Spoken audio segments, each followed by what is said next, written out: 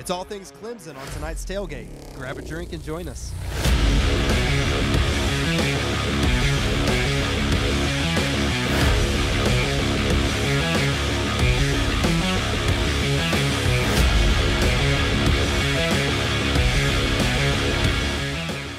Thanks for joining us here. It's Luke with the Tailgate. As always, I'm joined with Dennis and Michael. Hello, hello. And then we have a special guest with us today, Jason Priester from allclemsontigers.com. Thanks for joining us, Jason. Yeah, my pleasure, man. I appreciate you guys having me on. Yeah, for sure. Well, tell us a little bit about you and a little bit about your Clemson journey and what brought you to what you're doing. Hey, man, it was kind of a fluke thing, to be quite honest. You know, I grew up a Clemson fan. Always have been my whole life, and like die hard for years. And I always kind of had a passion for, you know, I was the guy that read the box score in the newspaper every morning, probably had it memorized, man, you know, for not just Clemson, but pro teams, college teams, everything. I mean, every morning, first thing I did. So I kind of just had a knack for it. And, you know, the older I got, I had multiple people tell me I was in the wrong profession. You know, you should be covering sports for a living and stuff. And there was a website out there one day looking for somebody to help them cover Clemson baseball. So I answered it, and, you know, sure enough, they wanted me to write something up. I wrote it up. It was on the website the next day, and a year later, I was on the beat. Very nice, cool. Nice. Kind of a fluke deal, man, but you know, I've been on the beat since the start of the 2020 season, and I hope to remain there for a good while longer. Oh yeah, yeah. They tend to find the good ones, right? So it was no. I can't talk today. You can't talk today. Man. It's really strange. This is pretty much what happens all the time. Luckily, we're not live, so we can edit this out. But yeah, no, that's awesome. That's they find the good ones. That's for sure. Well, obviously, you know, Dabo's still with Clemson.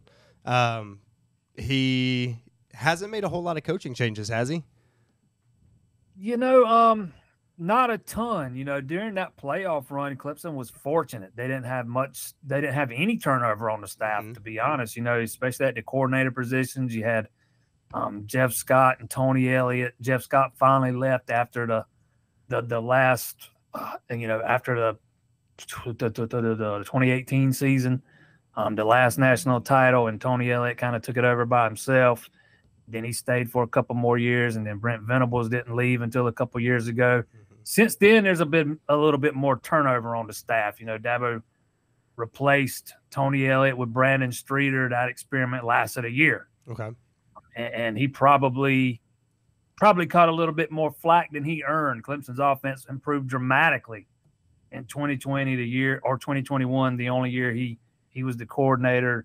And Dabo still felt like he needed to make a change because I think the offense had kind of gotten stale and kind of outdated and needed a little bit of a reboot and revamped. And I just don't think Streeter was the guy to do that.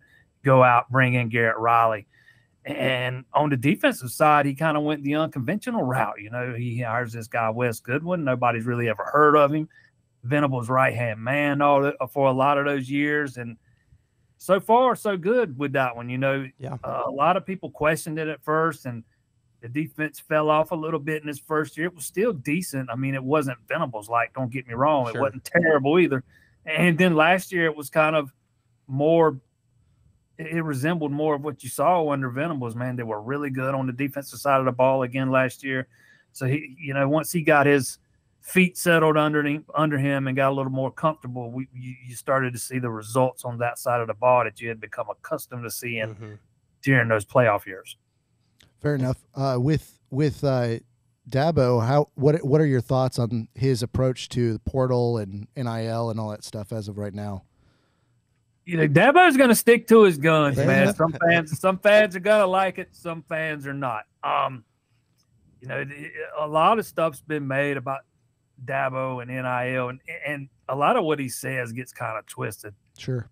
The Dabo's never really come out and said he was against NIL the way it's intended to be. You know, don't think he's a big fan of the play for play. Make no mistake. He's not a big fan of that. He wants the emphasis to be on education and getting guys graduated. And if you look at Clemson's graduation rate, it's the highest in the country. Yeah. The last time they put the numbers out, So he places a big emphasis on that. You know, a lot of that's got to do with how he came through school. He was a walk-on. I think he earned a scholarship there at Alabama, and, you know, just his journey. So he's kind of built his football program at Clemson, you know, based on his own journey there at Alabama. Let's put it that way. But he's never going to go out and pay, you know, he's never going to get into this pay for play stuff that's going on right now. He wants guys that want to be at Clemson. There are plenty of NIL opportunities for guys once they get to school, but he's never going to promise a guy, hey, I'll give you this much just for signing, or I'll give you that much just for signing, or I guarantee you this job just for signing. He's never going to do it. Yeah, it's just not in his DNA. It's not who he is. You're going to have to, if you're going to come to Clemson, you're going to have to earn it. And that's kind of the way they've been doing it. The recruiting's kind of started to pick back up a little bit over the past couple of years. He's bound and determined to do it his way, and we'll see if he can, you know, build them back up, because there's no denying they've taken a step back. Mm-hmm. Yeah, and I think with Saban kind of leaving, I think the same kind of mentality that he has is kind of that I'm not going to do it this way. So it'll be interesting to see how he does. Yeah, and I didn't really mention the portal, but his portal philosophy is kind of different too. You know, mm-hmm. he's not going to pay for play there, really. You know, let's just put it this way: he's not going to get into bidding wars for guys. Right. Sure. In the portal. Yeah. You know, they tried to bring in a couple of offensive linemen via the portal after last season. Missed on, you know, I think there were 3 of them, if I'm remembering right, that they were really serious about. Got 2 of them on campus, and just missed on all 3 for different reasons, for various reasons. I remember one ended up at Georgia Tech, one ended up committing to one school, decommitting, and then ended up somewhere else. So, you know, if you really follow Clemson recruiting closely, man, they're very slow to offer. Mm-hmm. Like, for example, 2026 guys, they won't even start offering them till June. Okay. They hand out far fewer offers than most every other Power 5 program in the country. They haven't even handed out close to 100 for 2025. Mm-hmm. They're very methodical in the way they go about offering kids and recruiting kids. And he's tried to apply that same philosophy to the portal.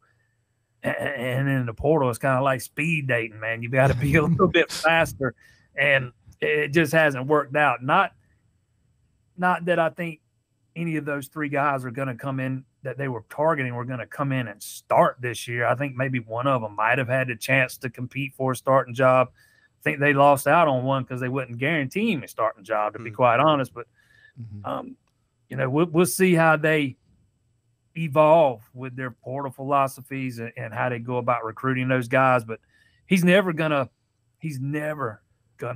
You really don't think that's gonna, like, overall, I guess, kind of hurt Clemson though? Like, he's an old school type of coach. He has an old school philosophy of, like, hey, you come here to play, you play for the culture, you play for the tradition. But with so many things changing now, especially how modern game is changing with the NIL and everything, I mean, that's one of the reasons why it's said that Saban has left. And a lot of the new coaches you see, like Saban himself is actually, you know, he's in his 50s. So he's been around the game long enough to have that old school tradition, as you said, like with Alabama. So he has those roots. But a lot of the newer coaches are like, hey, throwing money. Other teams in the ACC, like Louisville, has been one of the biggest factors on that. And that's in the same conference as Clemson. Like, you don't think that that's going to, I guess, outpace them sooner or later? It's going to hurt you with some guys. Yeah. Absolutely. 100%. Because there's going to be a lot of guys that just, you know, they're going to take the highest offer. So there's going to be absolutely, I'm not even going to say some guys, a lot of guys you're not even going to chase because you know they're out chasing the money. So, yeah, it does make it much more difficult. It makes the evaluation process that much harder. Whether or not he can build it back doing it his way, I think that's to be determined. Because I just feel like there are a lot of things working against him right now. Yeah. Seeing how is this the Wild Wild West, and he doesn't want to get into bidding wars and those kind of things. But again, you know, he's going to do it his way, man. And I think he's kind of earned the right to do it that way. I don't know if it's going to work. I just think like the Clemson fan base as a whole, you guys or we're so used to winning the past, I guess, or possibly like almost decade. Sure. Like roughly give or take. That I feel like a season again that happened this past season in 2023. I don't know if the fan bases in general is gonna be too happy about that, man. Like Dad's gonna ask for his head again. I'm 50, man, so yeah. I am old enough to remember long before Dabo got there, and the mediocrity that program was mired in the 90s, the 2000s under Tommy Bowden. I didn't think I'd ever see Clemson competing for national titles ever again in my lifetime. I'm just barely old enough to remember the first one from 1981. And I never thought I'd see it again. And then after 2016, I didn't think I'd see another one. Then they go out and win another one. But yeah, some of the younger fans are they have absolutely gotten spoiled. Mm-hmm. They think you're supposed to compete for national titles every year. Heck, not even Alabama played for a national title every year. As far as, if Clemson goes 8-4 again this year, the pressure's going to keep mounting. Mm-hmm. Absolutely. If the program doesn't start taking some steps forward back towards national relevancy, the pressure's going to continue to mount year after year until he does that. But, being around here a little bit and being around this program a little bit, I don't think it's like hot seat. His job's going to be in question or anything like that. Do you think like having a 12-team like playoff, I guess, is an advantage towards him, or he can lose still like, potentially 2 games and still have a chance of going to the Natty? Yeah, I don't know that they do, man. For me personally, I think if you're in the ACC and you don't win the league and you're expecting an at-large, it goes for the Big 12 too. You better not lose more than 1 game because you're probably going to get passed over by a 2-loss SEC team or a 2-loss Big 10 team. I think we've seen that already. Because this is going to be the Big 10 and SEC Invitational. Yeah. That's kind of my view on that. I kind of, but it does. To your point, it would help a little bit. The 12-team playoff helps a little bit. Maybe if you have 2 good teams in the ACC one year, maybe you can get 2 in. Speaking as a guy that covers this team and is around a lot of the Clemson fans, I can tell you they're ready to get out of the ACC. They want to see Clemson in the SEC or the Big Ten. They're ready to see some movement there, and we'll see how that plays out in the future. But the 12-team playoff might help them a little bit, but you better still probably go 11-1. Right. You think they'll be like ready though to compete versus like teams in the like Big Ten and Big SEC like on a week in and week out basis though? If they were to, hypothetically? I can't read. I don't have a crystal ball. I can't read the future. But those teams in the past, absolutely 100%. I would agree with that, yes. Yeah. I like what Clemson's done on the recruit. I think their recruiting took a little bit of a step back. Mm-hmm. 2019, and they had a really good class in 2020. The 2019 class was just a big bust all the way around. Then they had a good class in 2020. And then some of those guys, but some of those skill guys that they recruited, particularly at receiver, had just not panned out. And it's killed, it's just kind of killed the offense, man. There's a bunch of big-time guys they signed out of high school at wide receiver that just, it didn't work out for whatever reason. Injuries derailed their career or, one thing or another. And they've gone on to transfer to other schools and they still not working out at other schools. So, I mean, it's not the school then. You're right. Yeah, sometimes you just miss on guys. And I think Clemson missed on several big-time wide receivers and for a school that used to be wide receiver U. Mm-hmm. And you see the talent level drop off that significantly at that position. And then you add in the fact that the quarterback that was supposed to replace your last generational quarterback, he was supposed to be a generational quarterback, didn't work out that way. And, again, you just missed on some guys. I think Clemson's been, a lot of things working against them. This new modern football stuff that Dabo Swinney's having to navigate, the portal, NIL, those kind of things, and some recruiting misses. I think the COVID year, the year-long shutdown hurt them in recruiting because of the way they go about the recruiting process and stuff. And I do like what they've done the past couple of years. I like some of the guys they brought in. I do think I think, you asked me about the coaches earlier, and I didn't even mention that they just hired Matt Luke as offensive line coach. And that's been one of the biggest issues the past couple of years is that offensive line, and it trickles down to everybody else. I think he finally got the right guy in place there, and it's made a big impact on the recruiting trail already. I expect they're going to be a lot better up front, and they got some skill guys that I think are going to be really good this year as freshmen. Bryant Wesco, TJ Moore. Wesco was a 5-star guy for forever until the final rankings come out. He gets dinged to 4-star. TJ Moore gets moved up to 5-star. Kind of ironic there, but the two guys that were at one time or another 5-stars, two of the better receivers in the class, and you put them with guys like Antonio Williams and Tyler Brown and some other guys already on the roster. And I think you're going to start seeing some improvement with Garrett Riley in his second year, Cade Klubnik in his second year leading the offense. Because I'll be the first to say Cade Klubnik's not as far along as I thought he would be at this point. You watch that kid in high school and you think he's a can't miss prospect, and fans just could not believe Dabo Swinney and that staff didn't give him much of a chance when he was a freshman, when DJ Uyunglele was struggling so mightily. Yeah. And then you see him last year and you kind of start to figure out why. Hey, he's not quite ready. And I'm not sure he was quite ready last year either. I expected he'd be a little further ahead than he was. By all accounts, he's had a dynamite spring so far. Awesome. So have some of those receivers. It's the first time they've had a bunch of those receivers healthy in a long time. They've just had so much bad luck when it comes to injuries on the offensive side of the ball. They avoided that during those playoff runs, and that's kind of coming back to bite them. But yeah, a lot of this, Clemson's defense is kind of held up. Defense travels, and the defense is held up over the years. It's the offense that kind of fell off again. I think it got stale. I think it got outdated. You do something to address that. Then your offensive line still struggling. Your skill guys can't stay healthy. Quarterback still doesn't look like he's quite ready. A lot of things going against you, but I think this is a big year for that offense. Big year. It's got to be a lot better than it was last year. Sure. Yeah, I think they're definitely going to need it with how the ACC is going to play out. Yeah, Cade Klubnik definitely was he showed some flashes last year, but then he also had those, what are you doing? What's going through your head right now? I call them brain fart moments. Yes. Yeah, that's very accurate. So you've mentioned some of the receivers that they've got coming up. Who do you think's going to be the guy this year that's going to take that step and just kind of be, the target? The guy? Yeah. Who's going to be the guy? Yeah. I don't know that there's going to be the guy. They have, Clemson for so many years, they had at least one of those alpha dogs in that receiver room. Yeah.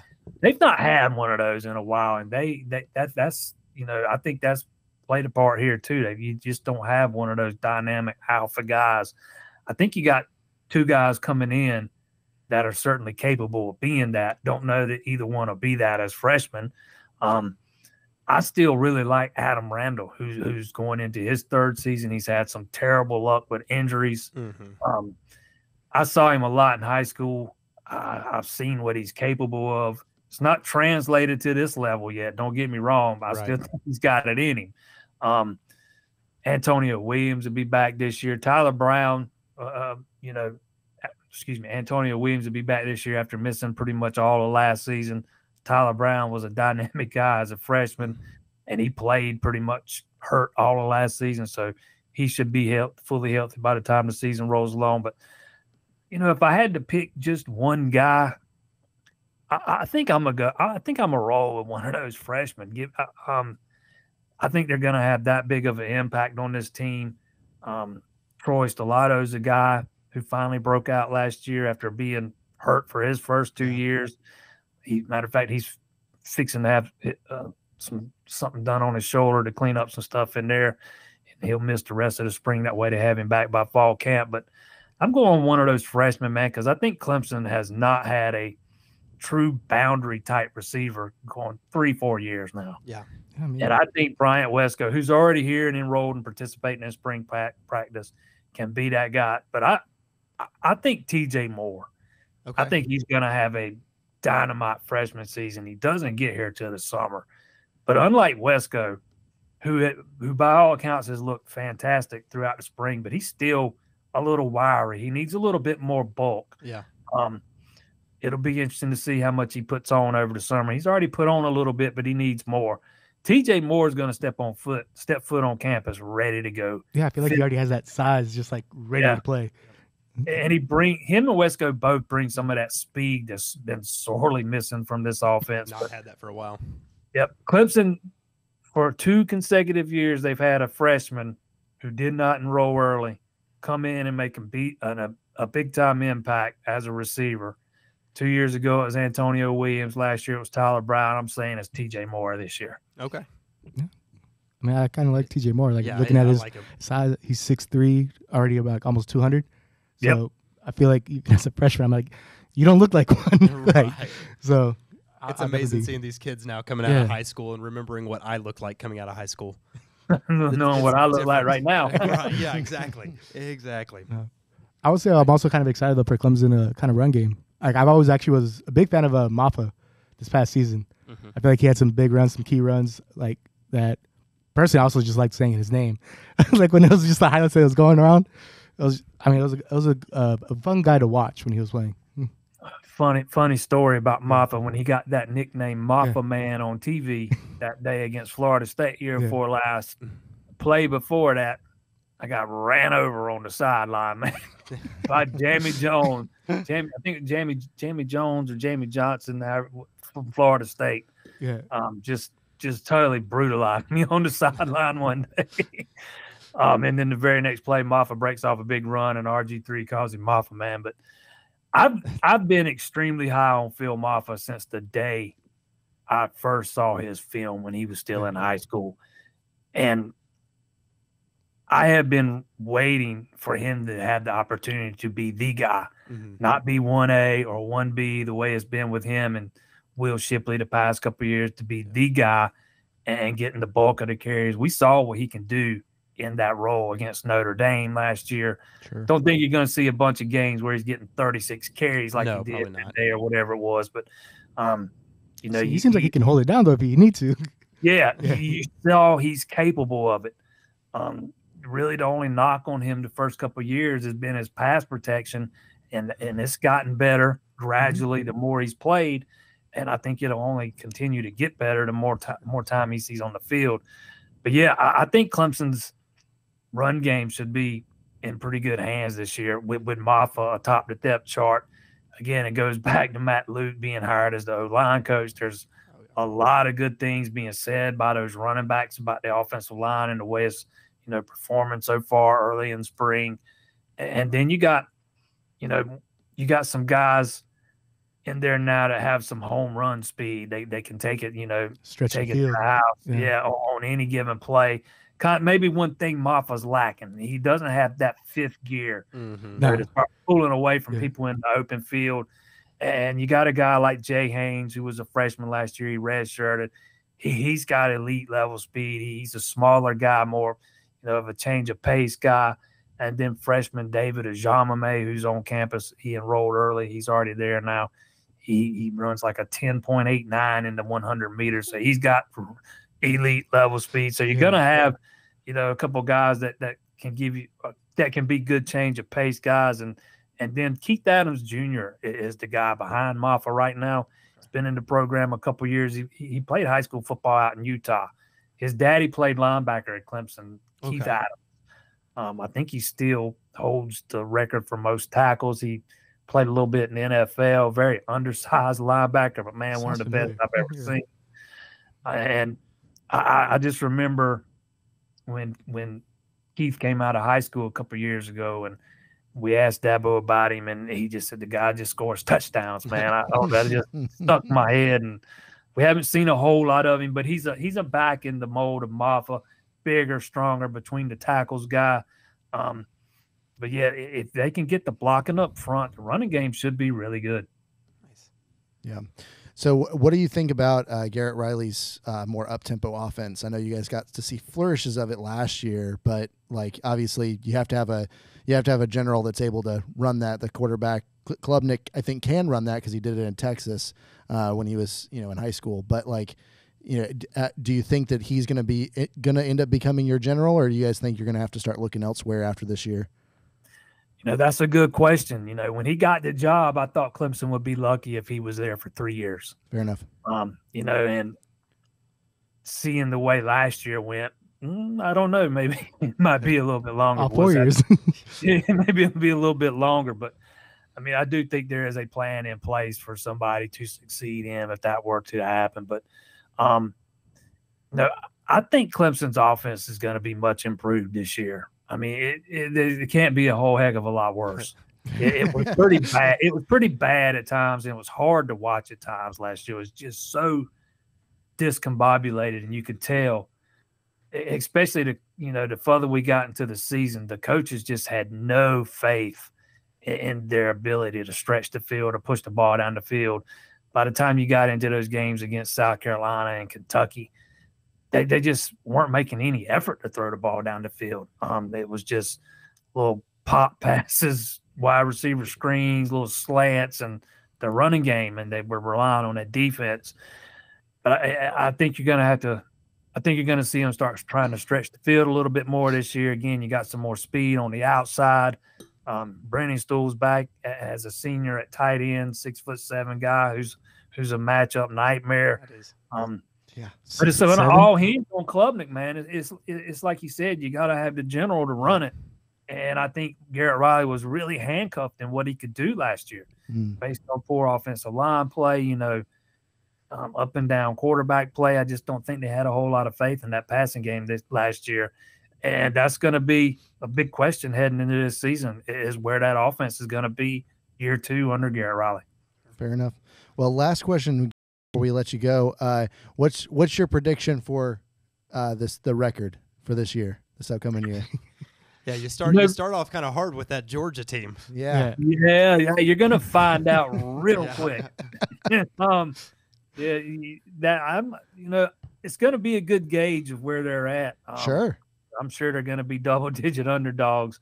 You go into that thing hoping you don't get run out of the building, but when I looked at the schedule earlier, I had them 10-2, losing to Georgia and dropping another one somewhere along the way. I don't know who, but I see them at 10-2, and depending on where that loss comes they potentially in the ACC title game. Probably Appalachian State. 2 losses in a row. Look at Appalachian's done it before. The upset. You cannot overlook Appalachian State. They put up a little fight against Clemson last time they came to town several years ago. You see what they do when they play North Carolina. If you overlook them, man, you'll get beat. Oh, yeah. Oh.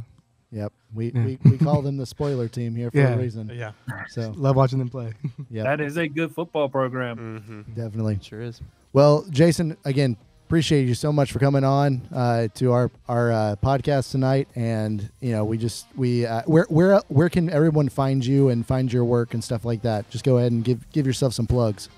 Yeah, man, I'm on Twitter at JP_Priester, and everything I do is on the website, allclemsontigers.com. Awesome. Well, you guys have anything else? No, I think we're good. We appreciate your time, Jason. Nah, man, appreciate you guys having me. Thanks, sir. man. Thank you.